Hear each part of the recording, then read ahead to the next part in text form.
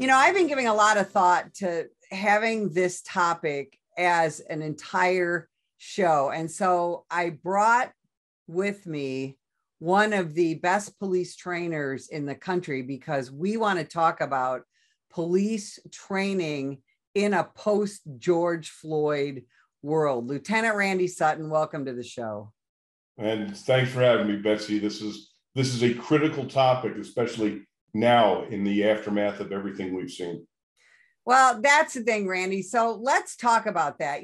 For the last more than 2 years now, American law enforcement has, we've been vilified, we've been abused, we've been told that we're too violent, we're a danger to our communities, even though none of the statistics bear this out. And a lot of agencies have been defunded. And one of the things we're seeing now, 2 years later, is we're seeing a decline in the number of police officers that are staying on the job, also a decline in the numbers that we are able to bring to the profession. And we're seeing a lack of training and quite frankly, a lack of intestinal fortitude in some to do this job. Let's talk about that. We've never faced a challenge like this before in history. I began my police career in the 70s. Sorry to date myself, but and in the ensuing years, there have been ups and downs for law enforcement. It's a very visible. We're the most visible part of the government, and so there's been ups and downs. There's been the Rodney King incident. There's been sea changes here and there, but we have never seen such an anti-law enforcement lobby as we have seen since the Ferguson, and then things started calming down again, and then George Floyd, and that was the pivotal moment, if you will. Where we have seen law enforcement vilified by almost every level of government, celebrity, sports figures, you name it. The anti-law enforcement rhetoric and the resulting changes that we have seen has damaged law enforcement. I'm not going to say beyond repair, but it's going to be a generation. It's going to be a generation before we start seeing some normalcy, if the American people demand it. And that's really what it's going to take. I think you're right. And we even see police leaders who vilify their own officers, refuse to support them. How important is good leadership going to be in the recovery of the profession? And in the recovery of the profession, Randy, is going to be the recovery of safety in America. Exactly. And we have seen such a critical, I hate to say it, but cowardly leadership being put into place in police agencies across the country. There has been a movement afoot of political correctness that has damaged law enforcement nationally. We've seen many police chiefs who've been put into those positions of leadership, critical positions of leadership, who are simply either inept, incompetent, political tools for the political environment. But one thing we have seen is a diminishing respect by the officers themselves for their leadership. You and I both interact with police officers across the nation. Every day, that's our life, as we talk to cops from around the country. And I have never seen what I'm seeing now, and that is the officers feel absolutely betrayed. They feel betrayed by their political leadership. Many times they feel betrayed by their department administration and leadership. And this is what I hear all the time. This is the comment. I'm not afraid of going out there and facing the bad guys. I'm afraid of my own bosses.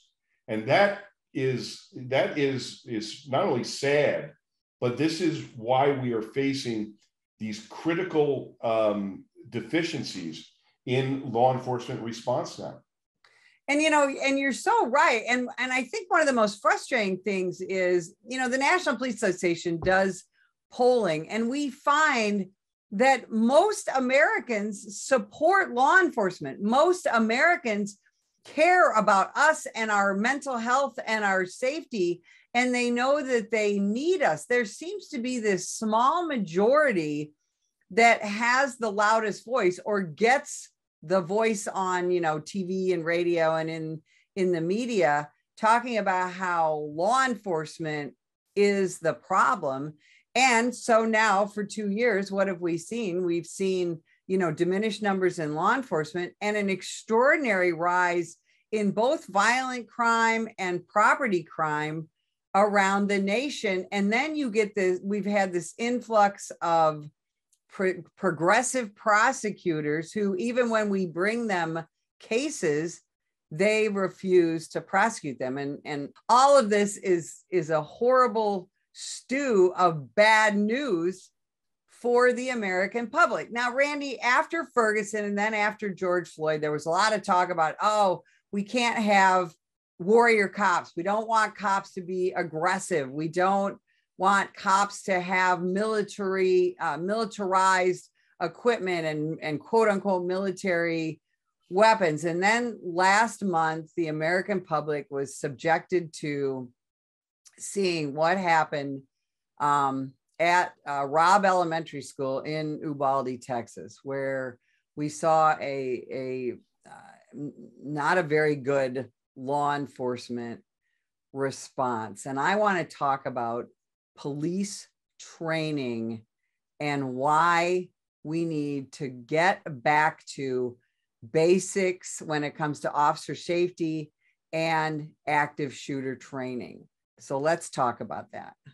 Well, you hit it right on the head. I mean, we have seen the diminishment of training, the quality of the training, the subject matter. Suddenly, in the aftermath of Ferguson and then George Floyd, we literally saw and police training is the most critical aspect of policing. If you don't train your officers properly, you don't train your officers to be warriors, and I'm going to use that term unashamedly, because there is a time when you need to be a warrior. You don't need to be a warrior every single moment of your shift, but you sure as hell better be ready to go into warrior mode at the moment that it is required. And what we saw in Uvalde is one of those embarrassing things I can imagine that we would have ever seen. I never would have thought that an active shooter event such as Uvalde could take place, and we would see such ineptitude, such, I hate to use the word cowardice, but I think I have to, and nothing shames me more than to refer to a police response as potentially a cowardly response. But what we saw was an abject failure of leadership in Uvalde, and it appears to be an abject failure of training as well. We're now the videotape has surfaced of the 72 minutes between the beginning of the event and the ending of this tragedy. And what we are seeing is bedlam. We're not seeing a coordinated law enforcement response. And at this moment, after we've had active shooter training time after time after time, what we saw there, it looked like the Keystone Cops. And you had officers that looked like they just put the uniform on for the first time that day. So if we don't take this seriously, and we don't take training seriously, we're going to see more Uvaldes. And this, to me, here's the tragedy, Betsy. The tragedy is this could have been prevented. if leadership had taken their responsibilities seriously and created the training environment that needs to be developed and then utilized within our profession, we wouldn't be seeing events like this.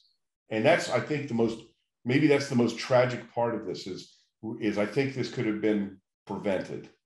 Well, yeah, Randy, you and I were both active law enforcement when the Columbine High School shooting happened. And we changed everything that we did in law enforcement about active shooter training. And one of the things that we did in law enforcement training is we talked about those warrior values, that warrior cop. And then, you know, that started to get, you know, the public started to talk about, you know, oh, we don't want warrior cops. And then I think what we saw in Uvalde is now people want warrior cops. And you said a very important thing that you not, you know, as a law enforcement officer, you don't go out there every day at the beginning of your shift and you've got this constant military warrior mindset. That's not how it works.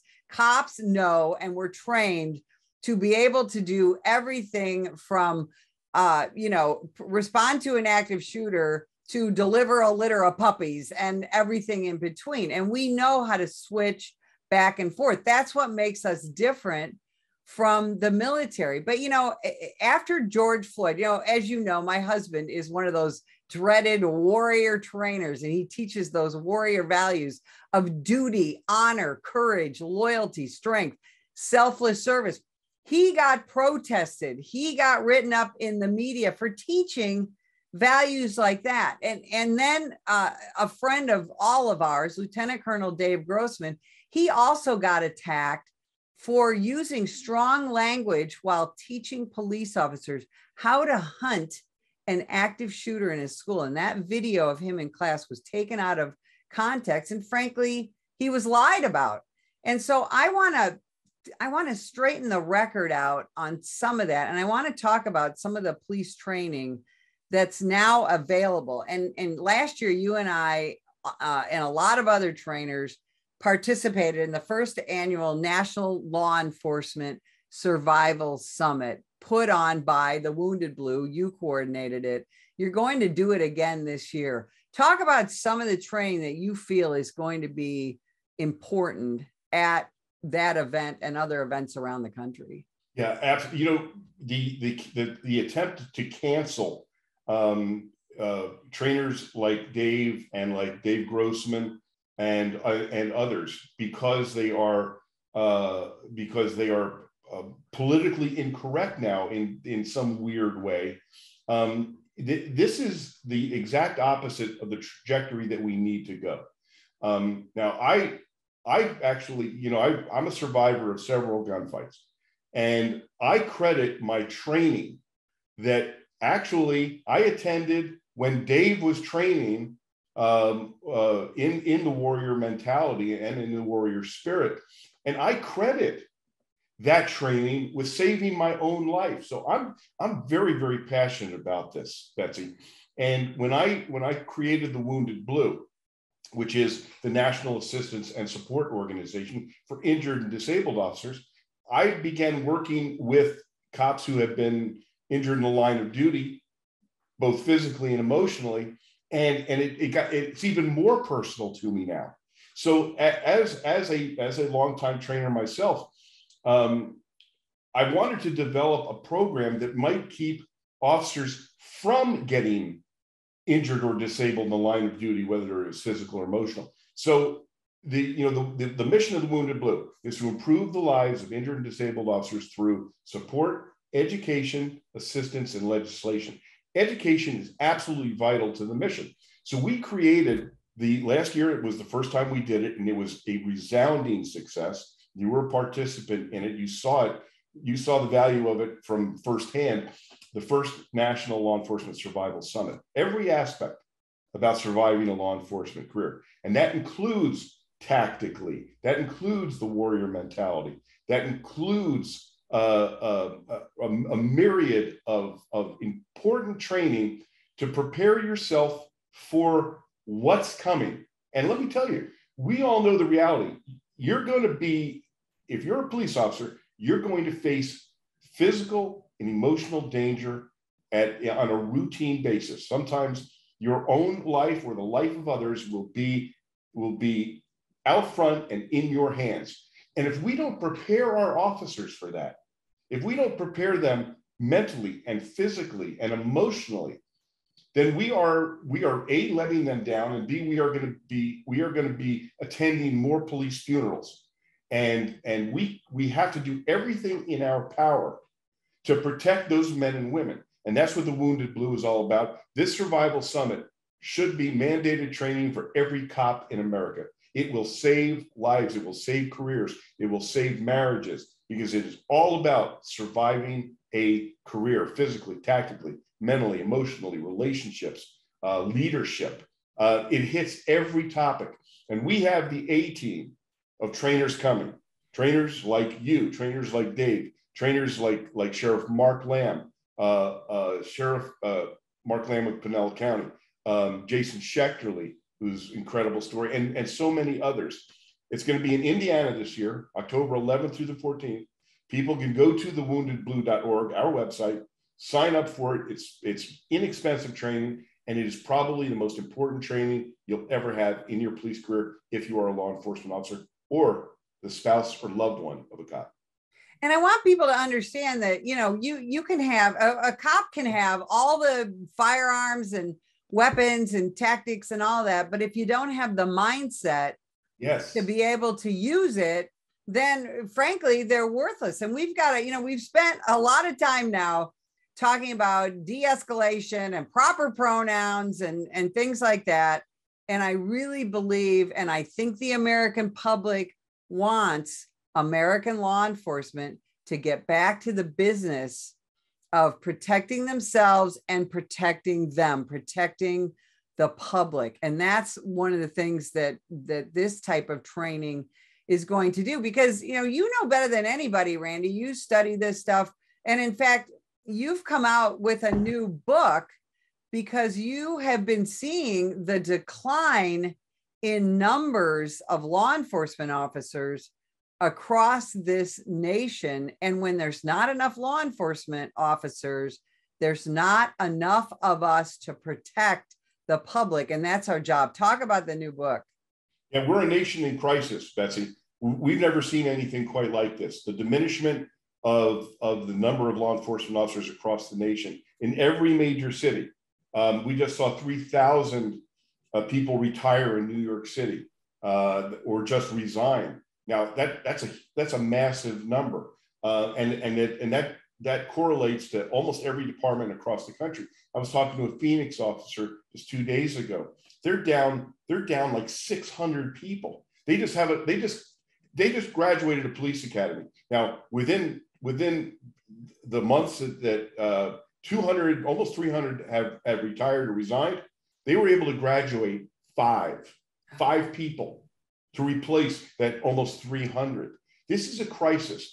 And the American people, my book that is coming out in the next couple of months is called Rescuing 911, the fight for America's safety, because we are in a fight and we have to band together. This book is a call to action to all Americans that we have to become activists in our own right, activists for our own safety by putting people into office and supporting those men and women of law enforcement who are literally putting it all on the line. If we don't take an active role and we don't say to the people who are pulling the purse strings and the people who are creating the anti-law enforcement environment, which is now permeating our nation, we are going to lose our nation, because a nation that doesn't have effective policing is a nation that cannot stand. And we have seen this, not only diminishment of law enforcement, we have seen what I call Trojan horse district attorneys, which is, this was one of the most insidious and successful attempts to undermine our nation's law enforcement environment that I can ever imagine. I remember seen the first district attorney who literally spouted an anti-law enforcement theme get put into office with millions of dollars being put into their coffers by George Soros and his organizations. And now he was so successful doing that, there's now somewhere around 70, 75 district attorneys whose mission is to undermine the law enforcement criminal justice system. It's extraordinary. Randy, we just have a few seconds left. Where can people find out more about the Wounded Blue and the summit, and where can they pre-order the book? Wounded Blue is www.thewoundedblue.org, and they can find out about who we are, what we do. They can support us. Please donate what you can, even if it's $10 a month. These men and women who are laying their lives on the line are heroes, but they need you to be a hero as well for the people who are watching and listening to this. The book, right now it's available for, not pre-order, but you can get on the list to be notified when it comes out at rescuing911.org, rescuing911.org. And much of the book sales are going to support the Wounded Blue. So it's a mission that, this is a mission of love. It's a mission of necessity. And we need the people of this nation to band behind the men and women of the law enforcement profession and stand shoulder to shoulder with them. Lieutenant Randy Sutton, thanks so much for spending time with us as always. And if you would like more information about the National Police Association, visit us at nationalpolice.org.